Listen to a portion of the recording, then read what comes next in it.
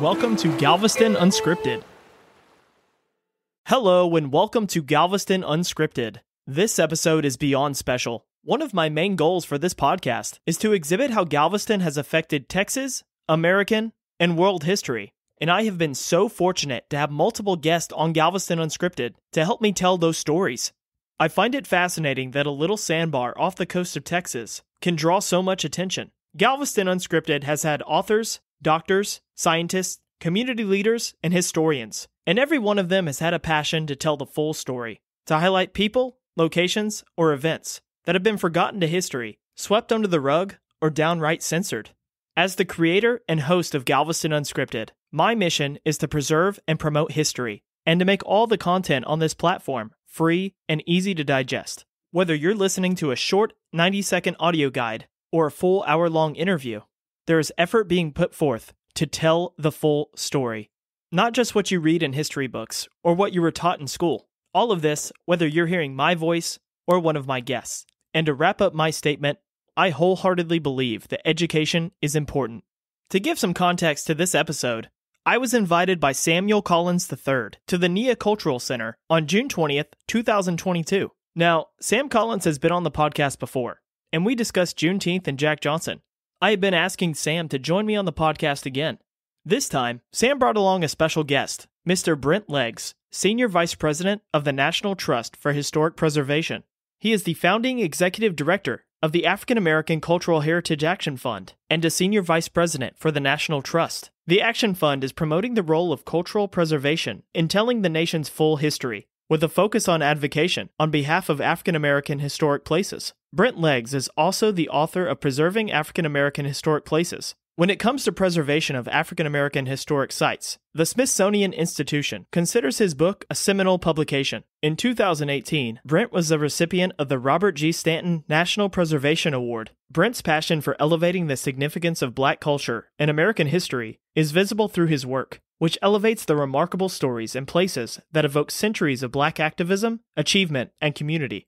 Among his many accolades, Brent has taught at Harvard University, Boston Architectural College, and the University of Maryland, and is a senior advisor and adjunct associate professor at the University of Pennsylvania's Center for Preservation of Civil Rights Sites. And if you are not familiar with Mr. Samuel Collins III, go to the podcast feed and listen to the episode we recorded together a few months back. The content in that episode has been used in other educational podcasts, such as Texas History Lessons. And for a quick reintroduction, Samuel Collins III is a proud husband and father. Sam currently serves as an advisor with the National Trust for Historic Preservation, representing the state of Texas. In 2015, Sam was named the Galveston County Citizen of the Year for his work in preservation throughout Galveston County, the state of Texas, and the United States. Sam has been an instrumental figure in the Juneteenth Legacy Project, the presidential pardon of Jack Johnson, also known as the Galveston Giant, and historical projects throughout Galveston County. On any given day, Sam can be seen putting forth effort to preserve history or educating. Let's jump right into this conversation between Mr. Samuel Collins III and Mr. Brent Leggs on the importance of Juneteenth and how the physical location of Juneteenth in Galveston affects the nation, and the importance of preserving all history, preserving American history.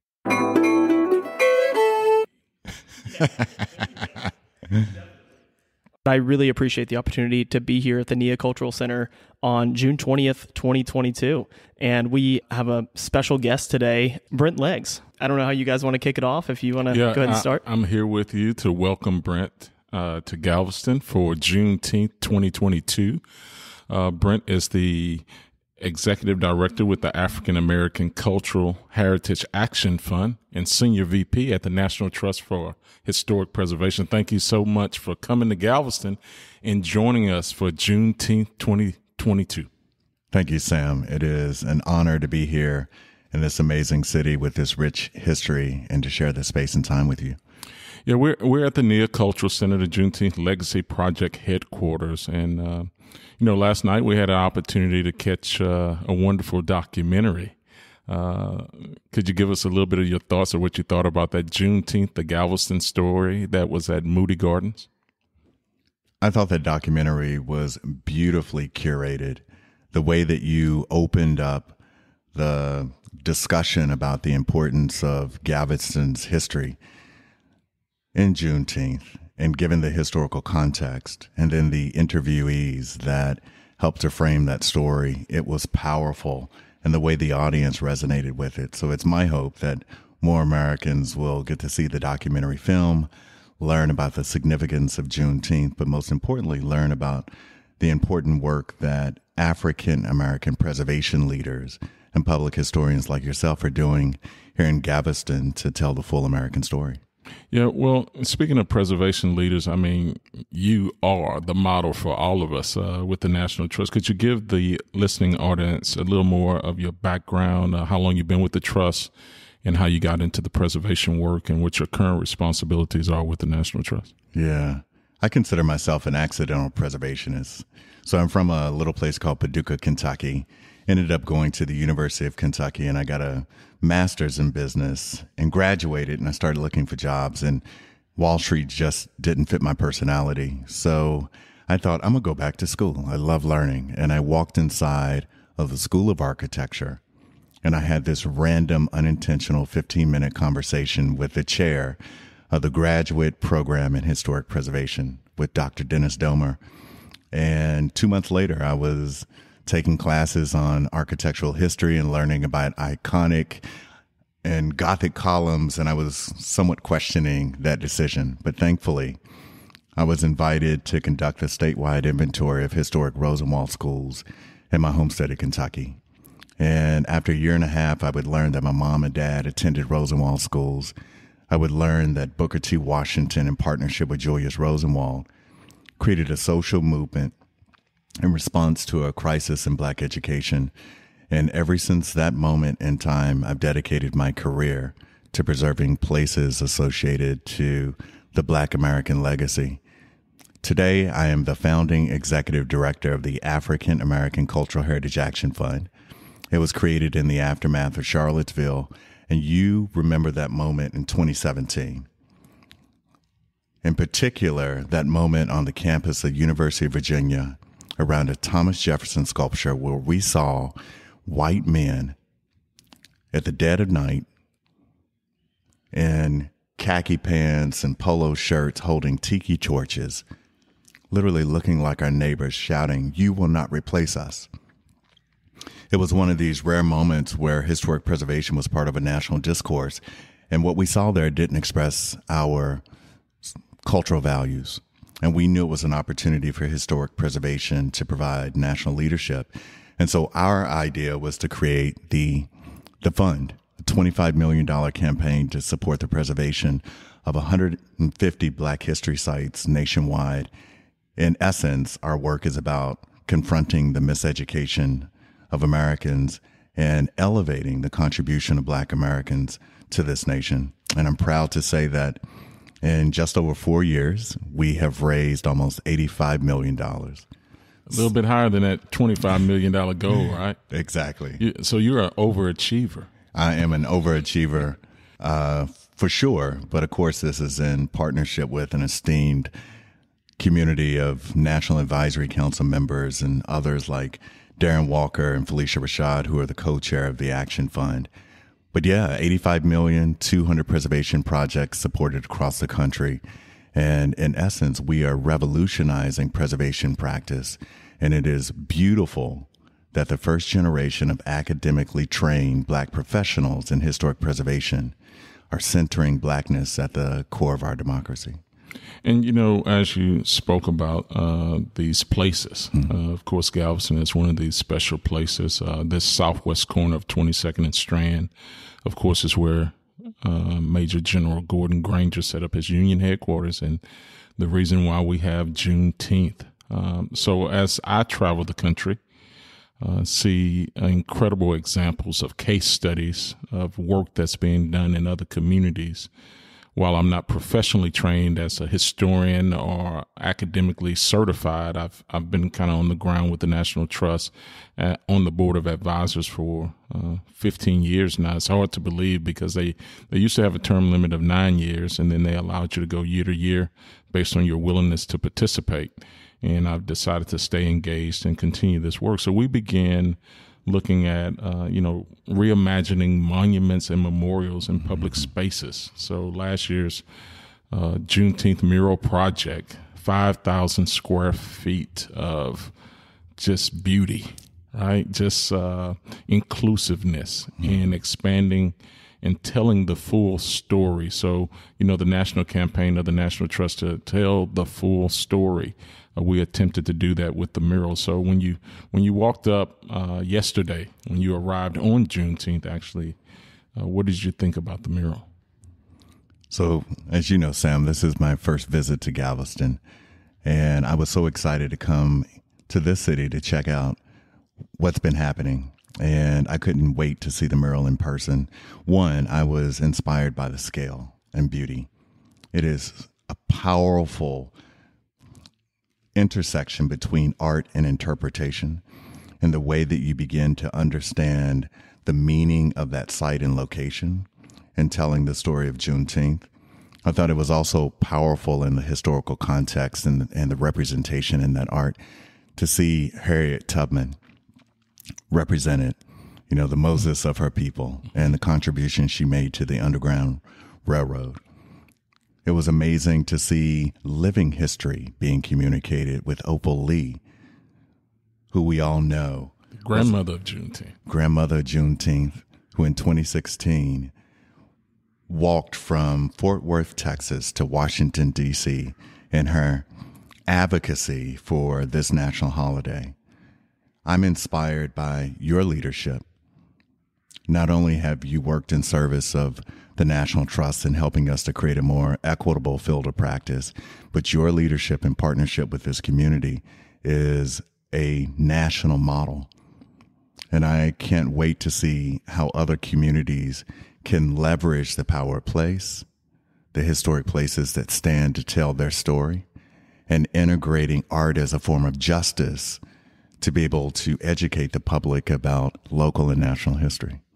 When we do this work, we don't do it alone. We need allies and support. So the co-founder of the Juneteenth Legacy Project, Ms. Sheridan Lorenz, who is a Mitchell descendant, she seed funded the project and basically got it off the ground. And her voice and her involvement was so important to the project. It wouldn't be possible. We all have great ideas, right? It's like having an automobile that doesn't have fuel to go, unless it's electric, right?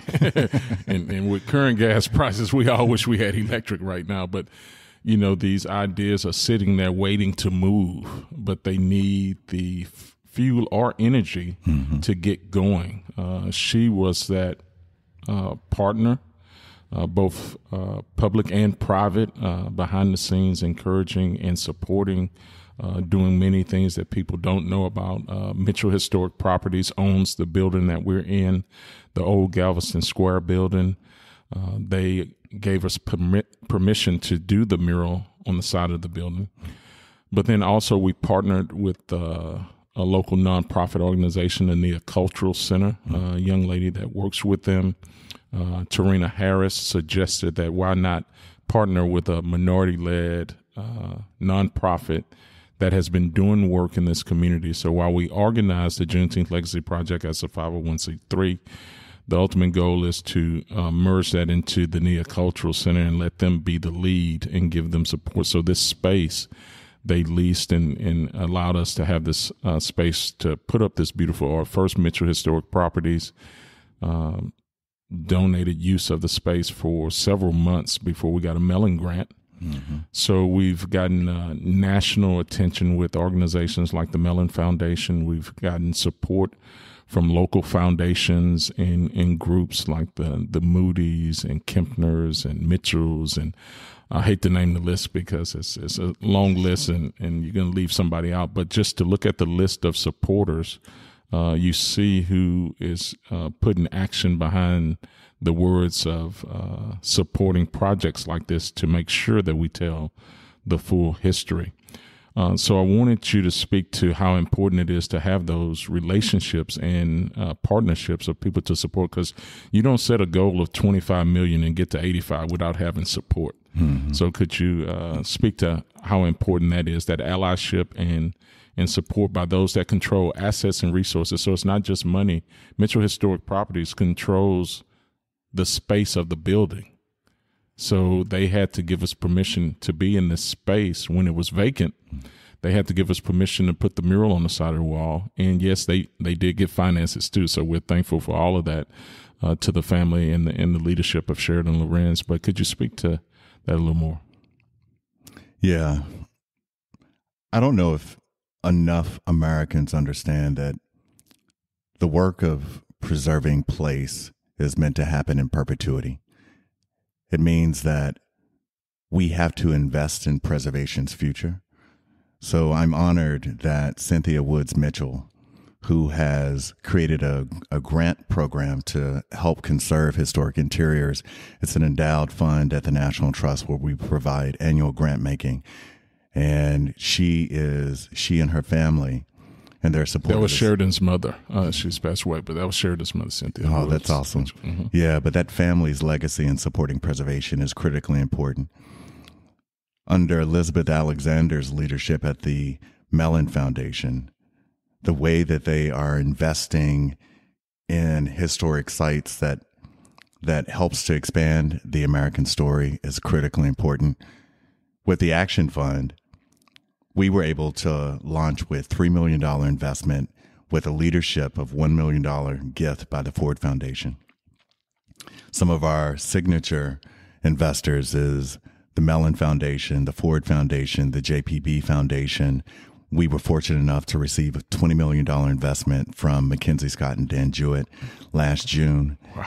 And it was close to Juneteenth, wasn't it? Right before that? It was. Yes. Yeah, it sure was. And it was a welcomed contribution that really amplified the importance of the fund's work and the significance of historic preservation. And then more recently, we received a $20 million gift from the Lilly Endowment to pilot over the next 3 years a Preserving Black Churches project. So as you just described, it takes a coalition of partners to invest in this work, to advise, to create space for Black leaders and preservationists to begin the work of telling the full American story. And I loved the word that you mentioned earlier, descendants. As preservation continues to evolve, we are realizing the critical importance of creating room for descendant voices and leaders. And before I got here to Galveston, I was at Thomas Jefferson's Monticello, and they had a 2-day program with 450 descendants of that site of enslavement and plantation. And they had a rededication of the African burial ground. Or as I think about the work of the descendants at James Madison's Montpelier, who today have 50% representation on the Board of Trustees, and the chair of the board, led by James French, is a descendant of that historic site. Wow, what an example to the rest of the nation of inclusiveness. And not only, oftentimes we think of diversity sitting at the table of different individuals, but having an equal voice. So having those leadership roles is different than just having a seat at the table. That's exactly it. So in 2018, in February, we convened 50 descendants, preservation professionals to develop a rubric on teaching slavery interpretation and descendant engagement. And that rubric was the roadmap for securing structural parity and co-equal governance at James Madison's Montpelier. It has resulted in a new world model for the stewardship of presidential sites and historic places. So I just share that background to say that I am so delighted that descendants here in Galveston are part of the reimagining of American history. I am so proud as I look across you and we have this conversation again in your ongoing leadership and vision. And I am so excited to see what happens in this city 10, 15, 20 years from now, and the way that you all will help to expand our nation and the world's understanding of Juneteenth and the contributions of Galveston. Yeah, I think about, the historic structures. We're sitting here on the north side of a building that's currently being restored. In the preservation community, you take these old structures, adaptive reuse. Sometimes they need foundation work. They got to be rewired, replumbed. They need a new paint job. That's the physical structure. But when I think about America's narrative, the history, it needs a renovation. We're all on the deed of this American house. We love America. We love Galveston. We love our communities. But these houses have cracks in the foundation. They need new roofs in order for this home to be here for future generations. So the examples that you give, those places are renovating their narrative. We're trying to do that work here in Galveston to be more inclusive of those that did contribute to the success of the island. So here in this building, oftentimes I take people into the hallway to see the bricks that often have the fingerprints of the enslaved people. Could you speak to that a little bit of that experience across the country when you're working with different communities of descendants, as you were talking, being involved, because many people walk by those walls, those bricks, and never think about the contributions of those that actually built the structures, built the city, and built this capitalist system we live in. Yeah. So through our national grant program, we have invested in 106 preservation projects nationwide. And on July 15th this year, we will announce additional investment in probably 33 grantee projects. Over the last several years, we've invested in 4 projects here in Texas, including the project led by Andrea Roberts, the Texas Freedom Colonies Project. Yes, over 500 identified locations. Yes, I know Dr. Roberts well. Yeah, she is an amazing leader in historic preservation, and her work, of course, is housed at Texas A&M University. Whoop! I had to throw that in there. I'm an Aggie graduate, so I know you wasn't expecting that. We also have invested in Houston Tilliston's University, and in 1914, Black students helped to build the old administration building, and the windows needed restoration, so we helped to fund that work. Recently, we provided $50,000 investment in the historic Olivewood Cemetery led by descendants in Houston. What I think is powerful about this cultural landscape is it's Houston's first Black cemetery. 4,000 Black people are buried there, but 500 were living witnesses to Juneteenth and emancipation. And unfortunately, our work was investing in a drainage plan for the site because of the inappropriate development surrounding the site with the water runoff, and then also the increased impacts, negative impacts of climate change. So we are supporting that project and just listed them this year on America's 11 most endangered historic places, along with historic Brown Chapel in Selma, Alabama. And then we've also funded 2 new staff positions. One is with Houston's Freedmanstown Conservancy. And I'm sure you have walked those streets with those original brick roads that brings life to the story of Freedmanstown. And then 10th Street Historic District as well. There are so many historic places around the country, like the childhood home of Nina Simone in Tryon, North Carolina, or the Langston Hughes House in Harlem, where we're developing a stewardship plan to ensure that Harlem has a Black future. We need more Americans to understand that our work in historic preservation isn't just about equitable interpretation, but this work can be a catalyst for equitable revitalization and economic development. And it is a strategy for reviving and returning historic Black neighborhoods back to the community. Well, when you speak about economic development and heritage tourism, I mean, Galveston has a unique opportunity here with Juneteenth now being on the national calendar. How many cities have a national holiday associated with it because of a single event? So I'm excited about what the future does hold. When you talked about Nina Simone, I'm looking at her behind you. That we hung that just for you. I appreciate that. Yeah, we hung that just for you. I know your work there with saving her home, and wanted it to be up when you got here. And the artist will pick it up tomorrow. So if people are listening and they want to come see Nina Simone, you're going to have to look at a photo because it's going to be removed soon, but he's taking it to another show, but he'll be back. Eddie Fowler. So here we have Eddie Fowler, Earl Jones, Chase Sampe. The featured artist is Ted Ellis. We also have Dantrell Boone, Matthew John Batiste, Samson, Bimbo Adenugbe. This piece called Forever. So, the importance of having these positive images for people to see is also critical to our work, because often African-American stories are so tied to civil rights, slavery, pain, suffering.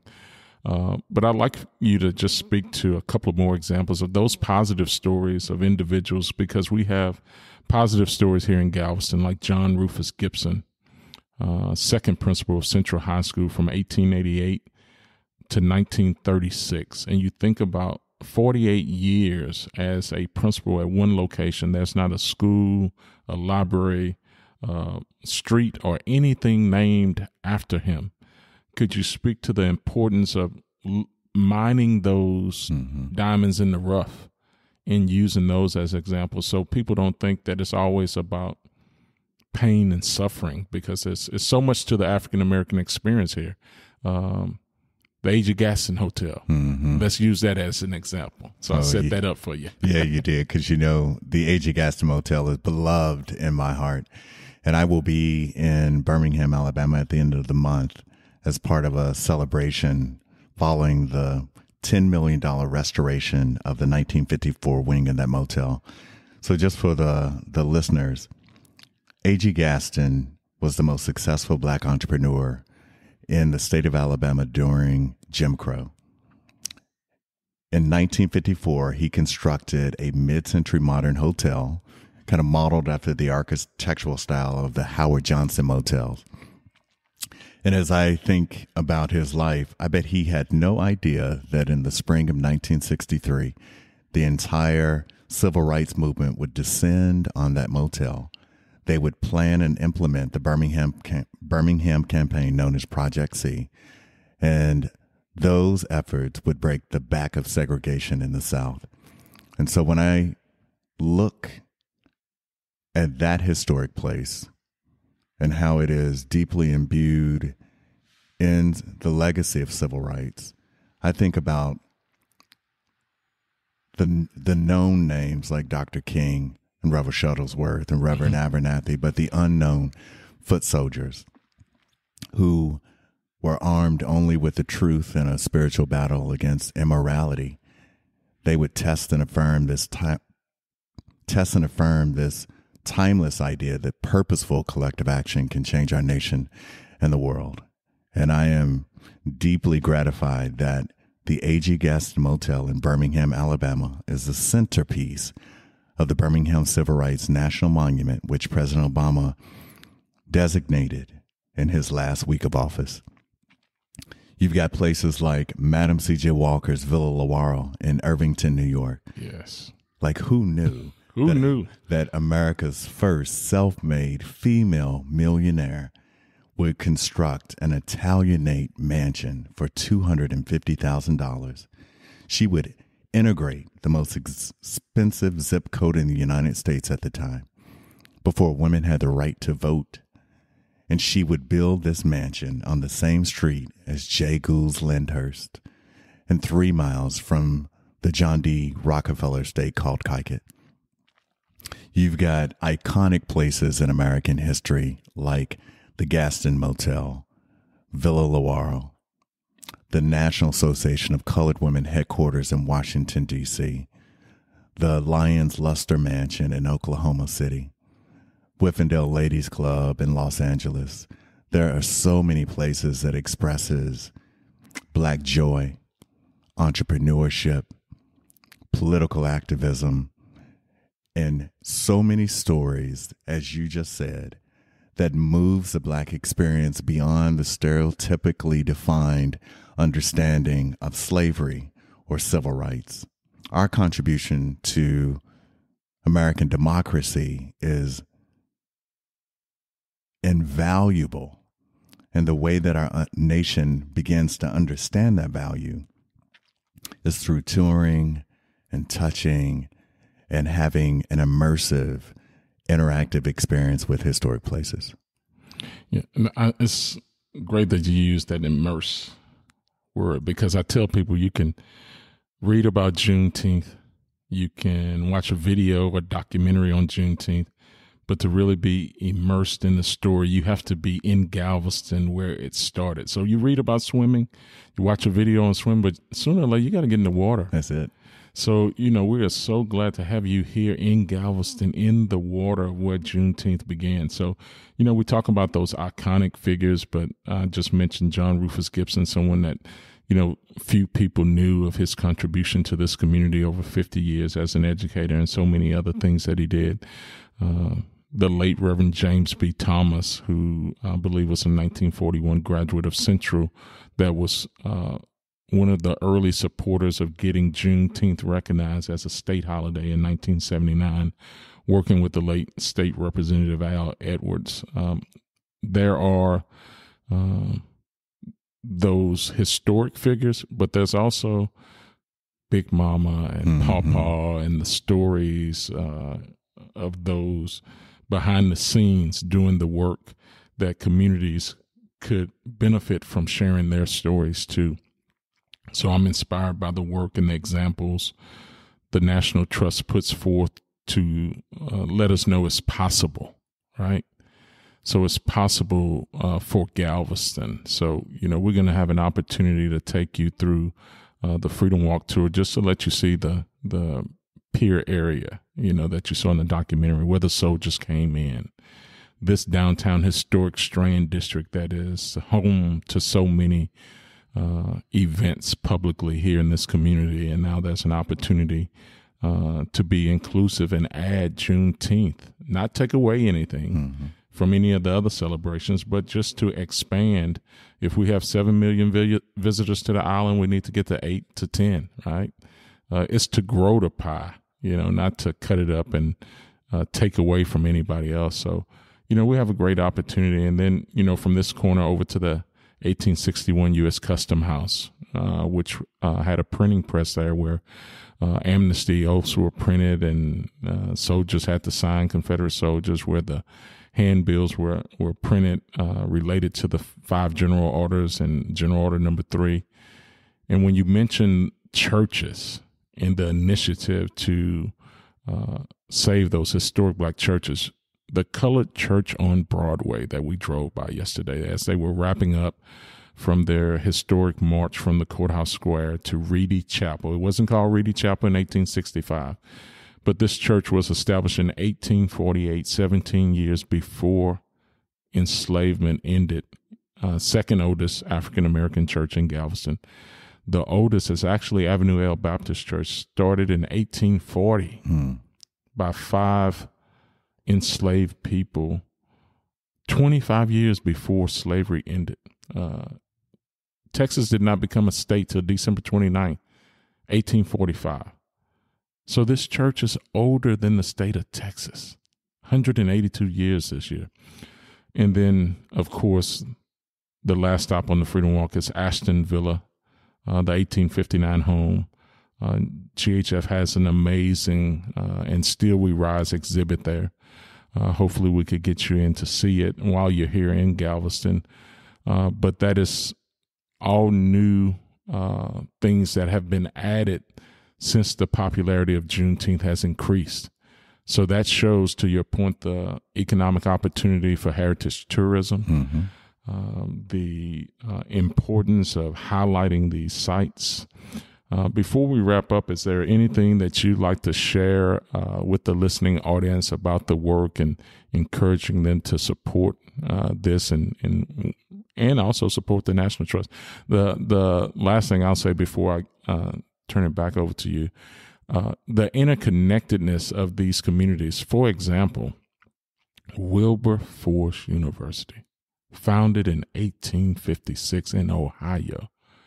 If not for Wilberforce University, some of the individuals from Galveston, Mr. Ralph Albert Skull, I think his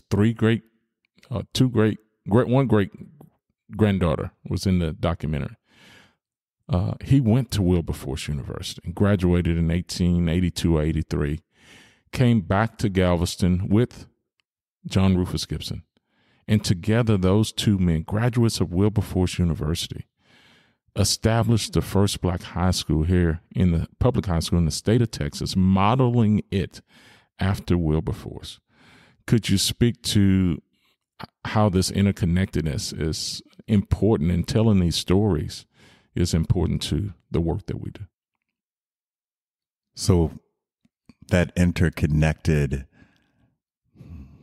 elements of the Black experience, the epicenter of the Black experience starts with the Black church. And as you just beautifully described, it is the building blocks and the infrastructure for creating Black community. We must invest in the preservation of historic Black churches that are cultural assets that not only support the religious health of our communities, but also open up their spaces for cultural and social justice programming. They matter. Rosenwald schools, historically Black colleges and universities that educate our communities and others who have over decades had inequitable public and private investment to support the preservation of their physical assets and cultural legacy. These places matter and deserve the same stewardship as Thomas Jefferson's Monticello or New York City's Trinity Church. When I start to look at all of the other historic places around the country, and I begin to understand Galveston's role in American history, there are these bookends. Foundational moment is 1619. And Fort Monroe today is a national monument that helps to tell the story of the first European slave ship to arrive to this new world with its enslaved Africans. We all are descendants of that foundational moment in American history. The other bookend is June 19th, 1865, and the legal ending of slavery in the United States. Galveston's story in American history is so unique and powerful, and I would encourage the public to invest in your organization, invest in your ideas. I would encourage the public to invest in the African American Cultural Heritage Action Fund, because we believe in an abundant and resource-rich future for the preservation of African American historic places. What I believe deeply in my soul is that not until Black history and the places imbued with that legacy matter will Black lives and Black bodies matter, and that they are one and the same. Together, we have an opportunity to tell a more accurate American story and an opportunity to uplift the full contributions of Black America to our nation. This is the importance and power of this work. And I cannot express my gratitude to you and all of the remarkable leaders who advocate for telling this important American story. Thank you so much for coming to visit us here. And as you spoke about the HBCUs, I'm going to end just talking about Texas A&M University and Prairie View A&M University working together to try and design a Juneteenth museum for this community. When we think about this PWI, founded in 1876, and this HBCU, founded in 1876 during the same time because of segregation, and the black legislators during Reconstruction that advocated, one of them being from Galveston, George T. Ruby, elected in 1869, advocated. He had been born free and relocated here after the Civil War, but there was also a former enslaved individual, Matthew Gaines, state senator here in Texas during Reconstruction. Those two state senators pushed for this public land grant college, both of them, to be established. And here, because of the events on the southwest corner of 22nd and Strand, it gave them the opportunity to push and advocate for public education. And these universities that over time have been divided, one with billions of dollars in an endowment, and the other had less than $100 million until recently. Mackenzie Scott again, all over planting seeds and making investments in communities and in these HBCUs. But now they are working together. So Juneteenth can be that healer to bring communities together. The bill that is here at the Nia Cultural Center and Juneteenth Legacy Project is a direct result of the collaboration between these two institutions and the students represented on the boards, working together. That's how we're going to make this country better. That's how we're going to make this world better. That's how we're going to make the preservation community better that we work with, by working together. So again, we are so honored to have you here in Galveston, Texas, the birthplace of Juneteenth. And don't let this be your last time. Come back. Of course. And we're going to give you some time this afternoon to enjoy the beach and just relax. You know, put your shades on. Nobody will know you here. Just relax and enjoy this beautiful island. But I am Samuel Collins III, Certified Tourism Ambassador, promoting all things Galveston. Galveston Island, the birthplace of Juneteenth. Thank you for listening in to Galveston Unscripted.